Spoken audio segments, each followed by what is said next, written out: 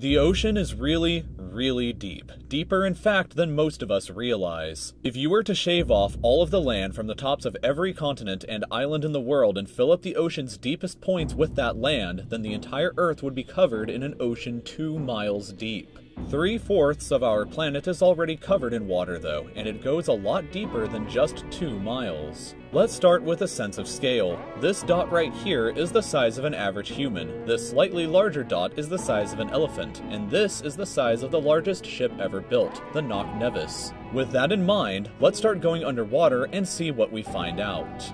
The first milestone is at 40 meters below the surface, which is the maximum depth allowed for recreational scuba diving. A little further down at 93 meters is where the wreck of the Lusitania was discovered, which is interesting because the Lusitania itself is 240 meters long, which means that it sank in water shallower than it is long, so if the ship was standing on its stern or bow, it would be sticking out of the water. Just slightly deeper than that at 100 meters is where diving can become seriously fatal if you're not careful because of decompression sickness. But that didn't stop a man named Herbert Nitsch to accomplish the free diving world record at a depth of 214 meters. This guy swam down to this level with just one single breath. But a little further down at 332 meters, we have the scuba diving world record, which was accomplished by another man named Ahmed Gabir. If he had swam down another 111 meters, then he would have reached the height of the Empire State Building if it was submerged underwater. And a little further than that, at 500 meters below the surface, we arrive at the maximum dive depth of blue whales, the largest creatures on the planet and also the limit of the US Seawolf class nuclear submarine. At 535 meters, we can witness the maximum dive depth of emperor penguins, and this is when we must bring up the intensity of water pressure. At this level below the surface, the water pressure exerted on a person, or the penguins, would be roughly equivalent to a polar bear standing on a quarter. So further down the depths, at 830 meters, would be the height of the Burj Khalifa in Dubai, the tallest building in the world. Once we hit 1,000 meters below the surface, we begin to enter the scary zone. Light from the surface can no longer reach beyond this point, so the rest of the ocean below is shrouded in permanent darkness. On top of that, the water pressure you would experience at this point would be about the same as if you were standing on the surface of the planet Venus, meaning that you would die very quickly. You would also meet the giant squid at this sea level if the water pressure didn't already kill you. At 1,280 meters, we reach the maximum depth dived to by the leatherback sea turtle, and further down at 1,828 meters, we would reach the deepest part of the Grand Canyon were it to be underwater with us. Down at 2,000 meters, we start to encounter some of the more terrifying sea creatures, like the ominously named black dragonfish, a carnivorous beast with a stomach that doesn't allow light to be emitted through it. Meaning that since we're in total darkness underwater at this point, the only way you would ever see this thing is with a flashlight. A little further down, at 2,250 meters, we would reach the maximum depth dived to by both sperm whales and the very frightening colossal squid. Sperm whales often have sucker marks and scars left on their bodies from battles with the colossal squid that likely take place at these incredible depths. The squids themselves can grow to be 14 meters long and weigh up to 750 kilograms with eyes the size of a dinner plate and razor-sharp sickles in the middle of their tentacles. So yeah, good luck with that down there. Way further down at 3,800 meters, we can find the wreck of the RMS Titanic.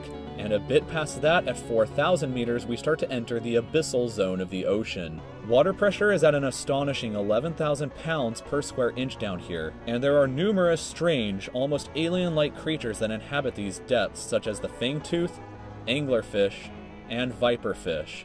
Down at 4,267 meters is the average depth of the ocean where you would normally expect to hit the floor, but there are parts of the ocean that go significantly deeper than even this. At 4,791 meters rests the wreckage of the battleship Bismarck sunk during World War II, and way down at 6,000 meters is the beginning of the Hadal Zone, named after the underworld Hades itself. The water pressure down at these depths can become 1,100 times what you would experience way back on top at the surface, which is roughly equal to an elephant balancing on a postage stamp or a single person carrying the weight of 50 Boeing 747 jumbo jets. Down at these depths, you would be crushed immediately without any outside protection, but life still exists down here in various strange forms. At 6,500 meters, we reach the maximum depth that the DSV Alvin can dive to, a popular research submarine that helped to discover the Titanic.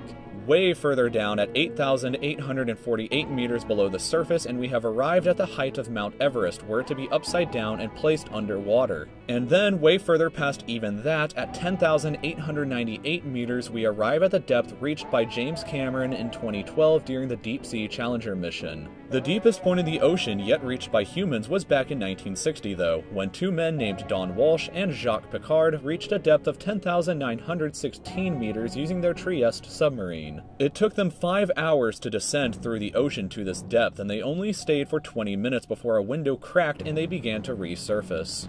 Just a bit further down from there, at 10,972 meters, and we reach the average flight altitude of a commercial airliner. So if you've ever looked out of a window while on a flight and looked down to the ground, that's a very good sense of how incredibly deep down into the abyss that we are currently at. Finally, when we hit 10,994 meters, we have hit the bottom of the known ocean, called the Challenger Deep, right here on this map, just about 300 kilometers southwest of Guam Island. However, it is believed that there are almost certainly even deeper parts of the ocean than this that just haven't been discovered yet. It wasn't until 1997, after all, that the Sirena Deep was discovered with a depth of 10,732 meters, making it the second deepest known point in the ocean. It is estimated that only about 5% of the ocean's floor has been accurately mapped, leaving the other 95% to be currently a mystery. It may be only a matter of time before an even deeper part of our ocean is found, and who knows what we may discover there.